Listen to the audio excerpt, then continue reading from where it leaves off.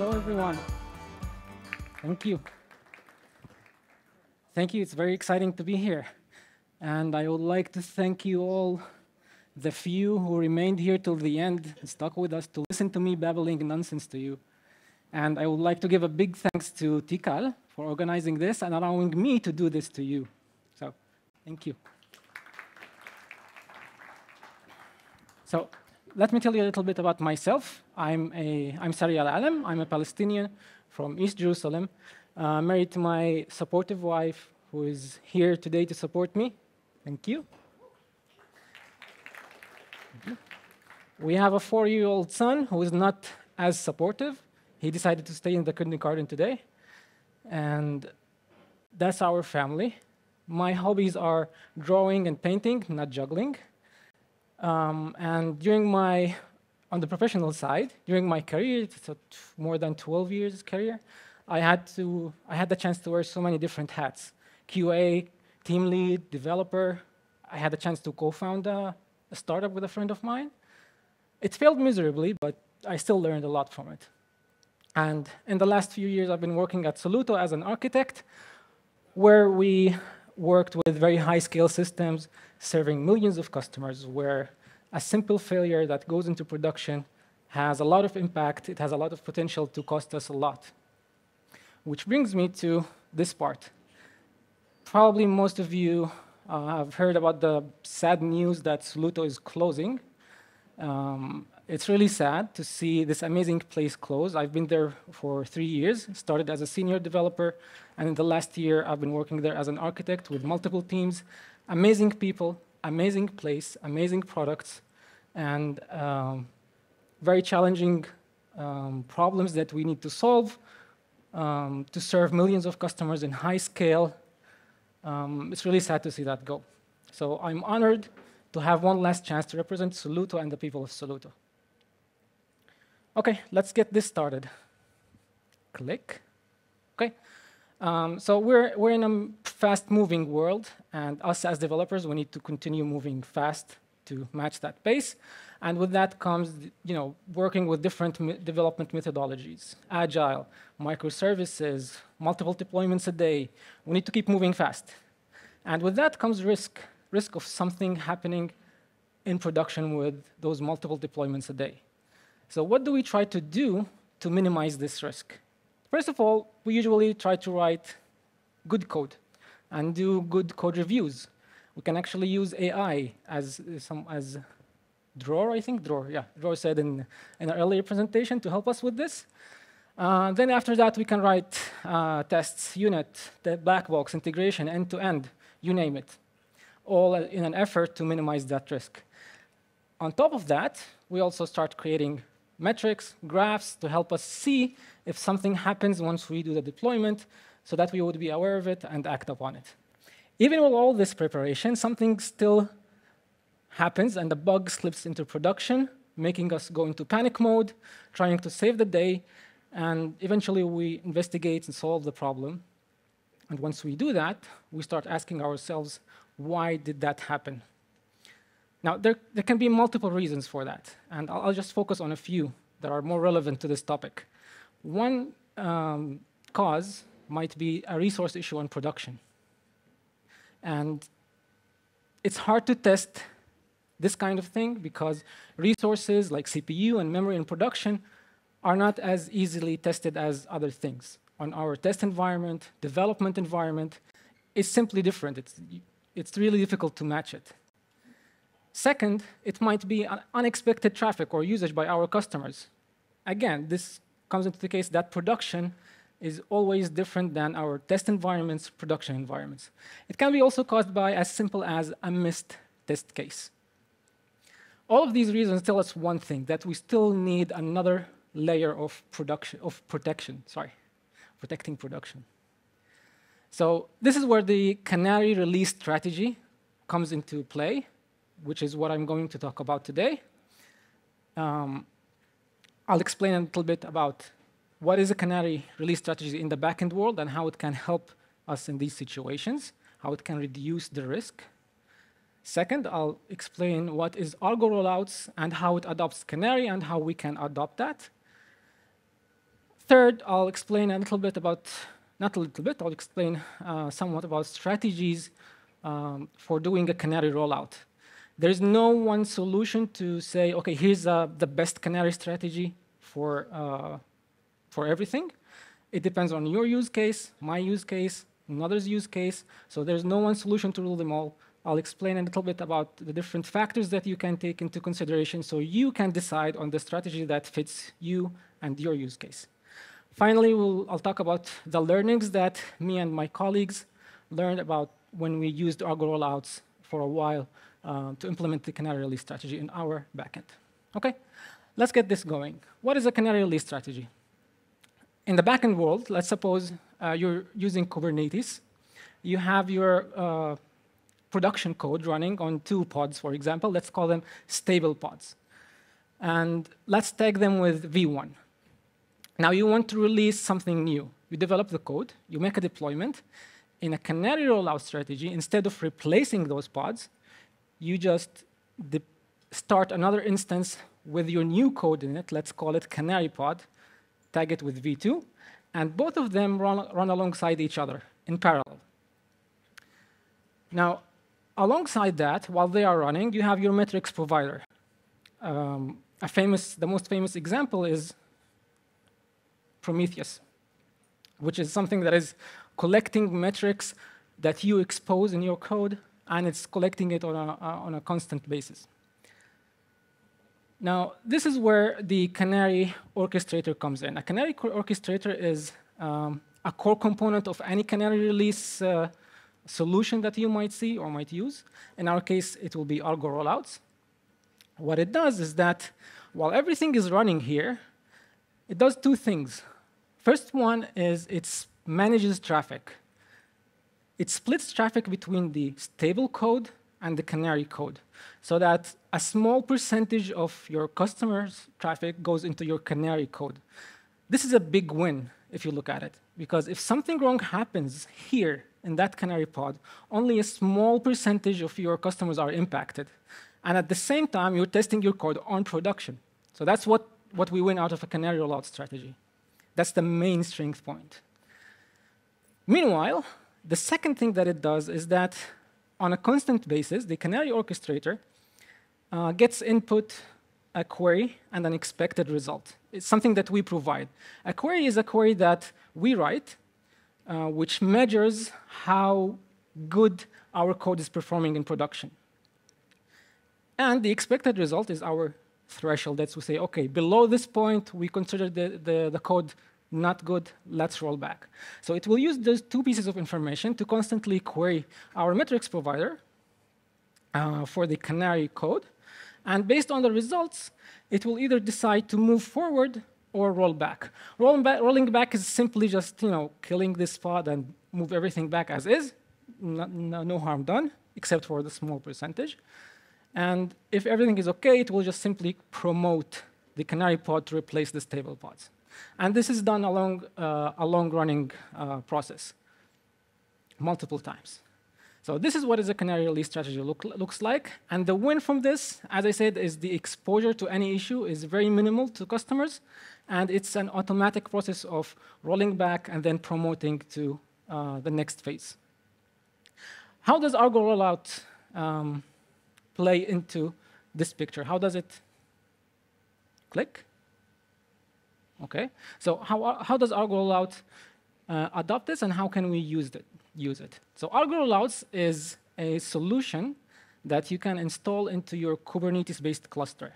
It adds custom resources, the controller, which is the orchestrator that we explained, that allows you to use custom rollout strategies like blue-green, experiments, and canary, which is the topic for today. Argo rollouts is part of the Argo project. You probably know the famous Argo CD, and there's also Argo events, notifications, and other products that integrate very well with each other. And if you use all of them together, you get a lot out of them along with Argo rollouts. We'll talk about some of them during this talk.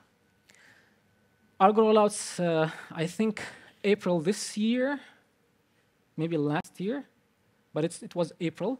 It was incubated by the Cloud Native Computing Foundation, so it has the backing it needs the support it needs to stay, so you don't need to worry about it fading away anytime soon. Okay, so we have Argo rollouts installed in our Kubernetes cluster. How do we use it? Now, as usual, using your Kubernetes manifests, the YAML files, you have, for example, your deployment YAML files. It's a very simple change, nothing much to do, other than just changing the kind from deployment to rollout. And this allows us to use all the different strategies that Argo rollouts provides by configuring a release strategy other than the default ones that Kubernetes uses, like rolling update or recreate strategies, which are provided by default by Kubernetes. You can now use canary. And the definition is very straightforward. If you remember how the canary release strategy works, it's pretty much translated here. Setting the percentage, routing 5% of the percentage of the traffic to the canary pod, let it run for 2 hours, let's say, increase the traffic, and then run the analysis. So it's pretty much straightforward, step 1, 2, 3, 4. But specifically here, I want to talk about 2 points. How does Argo rollouts manage traffic?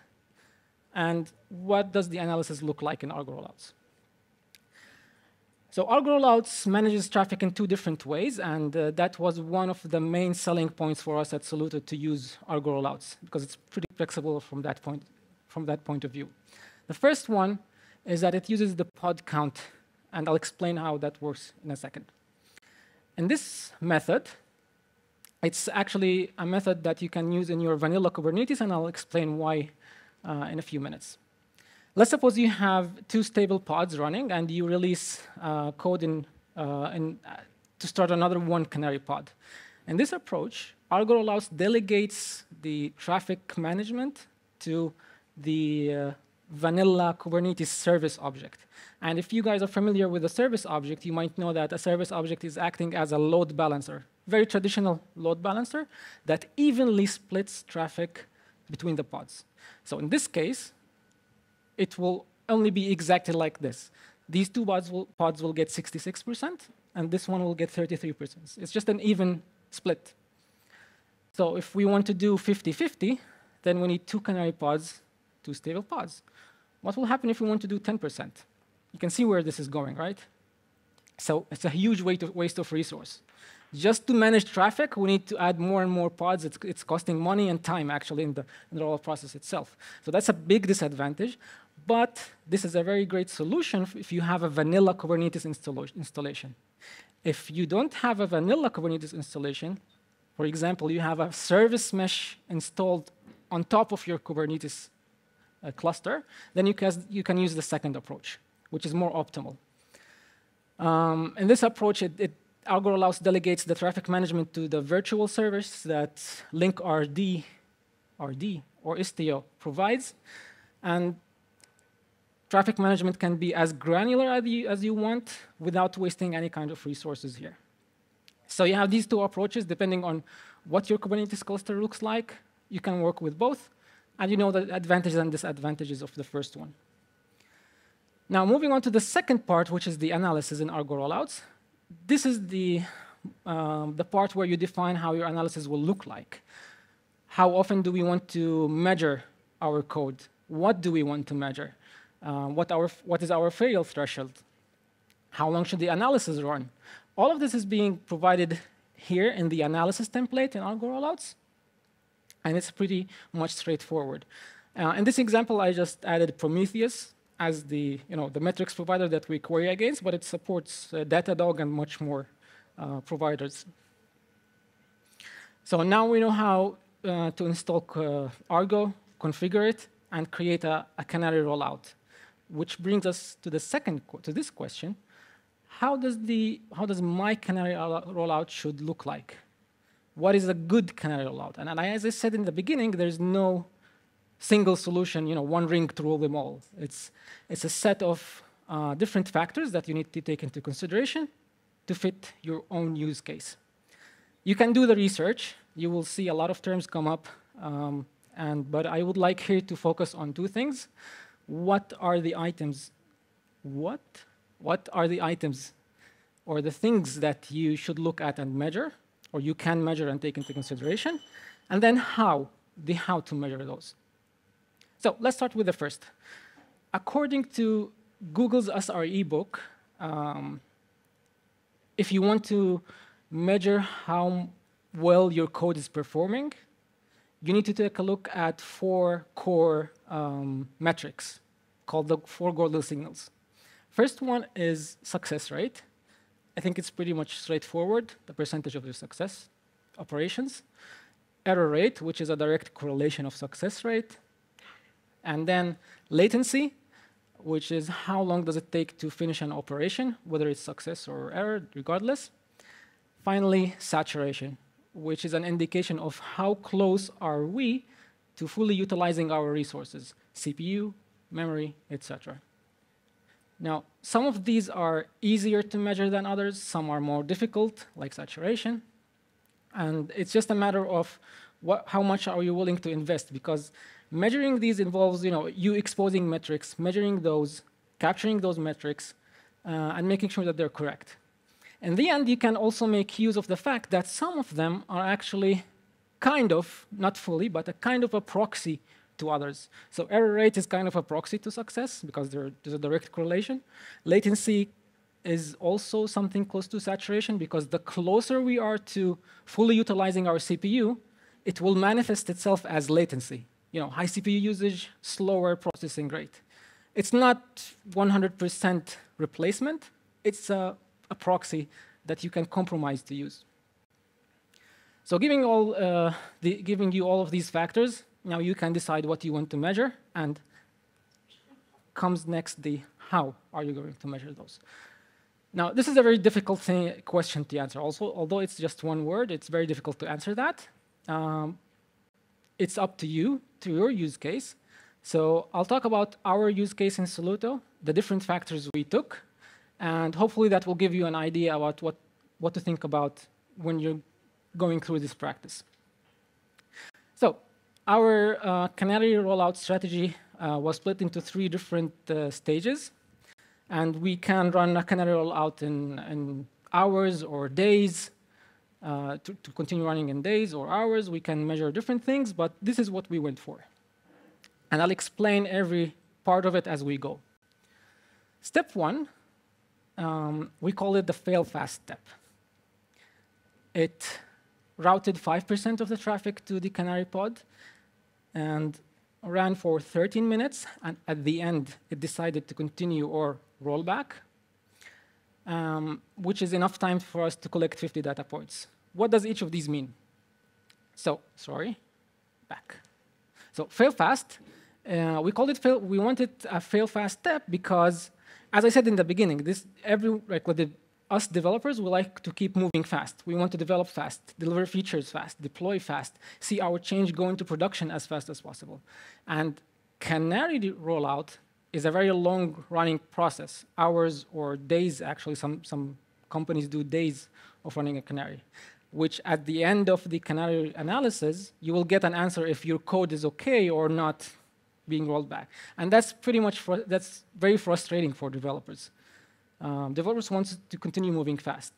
So this step acted as like kind of a smoke test on production, where it will test everything on production.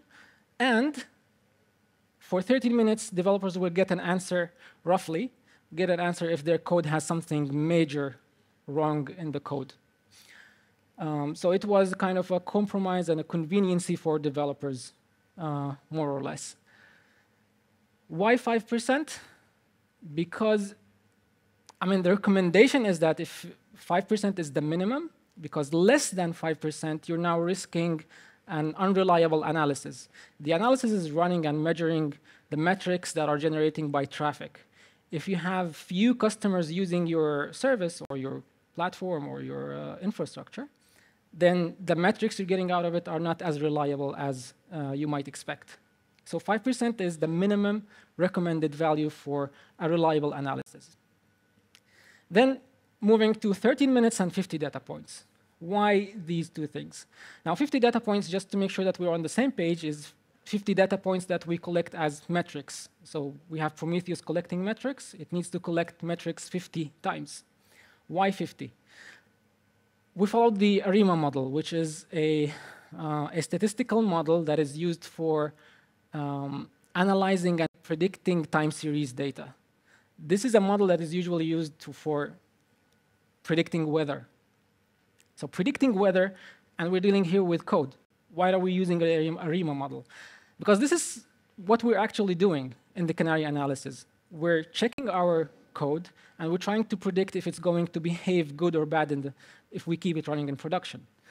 And in the ARIMA model, the recommendation that they say is that the minimum number of data points in a time series data that you're analyzing should be at least 50 data points so that the analysis also be reliable. And to be able to collect those 50 data points, our Prometheus instance, needed 13 minutes to collect all of these data points. So you just need to take into account the frequency of your metrics provider, how often does it collect metrics, and from that you get all these numbers. So that's our first step. Sorry, I missed this one. Then if everything was OK, it will move on to the second step. If not, it will just roll back, and that will be it. Second step is setting the weight to 100%, routing 10% of the traffic, let it run for 1 hour, and do the analysis 6 times with the query that we provide. And the query was a combination of latency and success rate measurement. We do the same with the third step, 15%, another 1 hour, 6 times. 15% here is also the recommended maximum of the traffic that you route to your canary code, because more than 15% is where you start having higher and higher risk of exposure to any potential issue. If something goes wrong, then you're exposing more and more customers to the issue. So this process is a total of 2 hours and 15 minutes. In our case, running this longer than that would be problematic in terms of allowing us to continue moving fast, given the fact that we do a release only when we have high traffic volume. If we have low traffic volume, then the analysis is useless. So we do the release and do all this analysis, we deploy when we have the highest traffic possible. This is our canary rollout strategy. I hope it helps you in terms of the different consideration that we took into it. So we took that, we let it run for months, and these are our learnings from our usage of Argo rollouts and the canary rollout. First of all, we instantly noticed that it does reduce risk. It helped us in multiple times where we were introducing, by mistake of course, introducing latency, higher latency into the code, bugs, unexpected issues. It really works, so it's highly recommended. Next, we noticed that there was a specific case where it can crash production. It's doing the opposite. I'll explain it about every point here in the next slides, but I'll just mention them here quickly. Third, visibility. Visibility is very important. It's never enough. That's what we learned. I'll talk about it also. And then interactivity, where we need to allow the developers to interact with the process. So let's start with the first one, where it can crash production. Let's take this case. You have your code running in production, 3 pods running, and they are reading their environment variables from a config map in Kubernetes. You release your new code. It starts another canary pod. And for the sake of managing traffic, Argo rollouts, it's also updating the config map. So your change is actually updating the config map, changing the environment variables to match your changes in your canary code. Now, for the sake of managing traffic, Argo rollouts downscales the stale replica set so that it's splitting 33% here, just for the sake of the example. And lets it run. Now, let's suppose that something wrong happens, and Argo rollouts want to roll back. Now, it kills pod 4 and then tries to bring up pod 3 back again. Now, imagine this case. Pod 3 is trying to start up. It's trying to read the environment variables, but this wasn't rolled back. And pod 3 is actually now going into a crash loop, trying to read non-existing environment variables, and is unable to start. Now, Argo rollouts is in a situation where it's unable to roll back and unable to move forward. Now, that's a deadlock. And it's actually a very difficult situation to be in. This case can actually happen not just in config map changes, it can happen with any external dependency change, like changing an SQL table, adding a column or altering a column, which will break your old code. My recommendation to avoid this situation is to make your changes backwards compatible when you're deploying something new, so that a rollback will not get you into this situation, so that your new code and old code will continue functioning with those external changes. Next, visibility. So Argo rollouts provides a lot of visibility by providing us with dashboards where you can expect the canary rollout at any phase. If you're using Argo CD, you'll get the same. But more importantly is the metrics that the Argo rollout orchestrator provides, the controller. You can use those metrics to visualize them in dashboards and view historical data. For example, the canary rollout process, historically, what happened when did it complete, when it rolled back, and so on. And the most important part from my perspective is visualizing the analysis query that you created.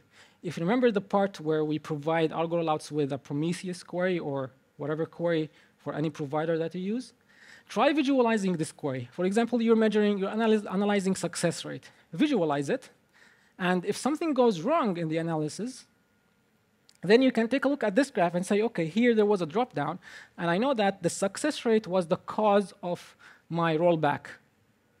And you can visualize success rate, latency, saturation, or whatever that you're using in your query. This is very important. It can help your developers to find issues easily and then start the troubleshooting process. Now, the developers have the visibility they need. They need to act upon it, which brings us to the interactivity part. Now, so developers know that something wrong happened with the canary process. It's rolled back. They need to be able to act upon it. So they saw, for example, that they need to change the thresholds. It's not an issue. It's a matter of updating the thresholds. So you need to allow your developers to override the canary process itself. And you can achieve that by using, for example, templates, Helm templates. You can have, for example, a default canary rollout process. Your developers will override with their values. It's a great capability to provide your developers the ability to do that. Otherwise, you as DevOps, if you're a DevOps team member, you will be a bottleneck for them. Next, you need to allow the developers to interrupt and control the process. Let's suppose that we have an urgent fix that we need to push into production, and we can't afford waiting for 2 hours or days for the canary process to finish. We need to be able to avoid having a canary release rollout analysis beginning and then waiting it for the end. So the developers need to have the ability to interrupt it or actually skip it all in all. Whether you're using Jenkins, Codefish for your CD operations, you need to be able to provide these capabilities. But if you're using Argo CD, you get that out of the box with just a simple button click. I think this brings us to the end. So to sum everything up now, in a canary rollout strategy, if you want to implement one, do not route less than 5% or more than 15%. So 5 to 15% is an acceptable range. Less than that is unreliable analysis. More than that is high risk.